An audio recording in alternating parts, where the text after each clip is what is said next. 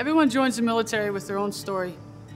I joined the military right out of high school with the hopes of starting a better life for myself than I had growing up. I was in for about 8 years, had a pretty solid enlisted career, and then decided to go to flight school.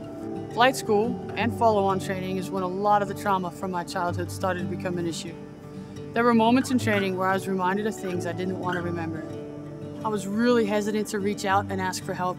I realized I couldn't live with myself if anything happened to my crew because I wasn't focused.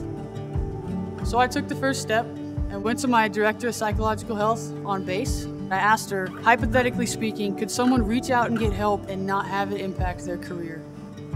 I didn't want to lose my flight status or my clearance. That conversation changed my life and my career. I'm here to tell you that if you're on the fence, just do it. Reach out today.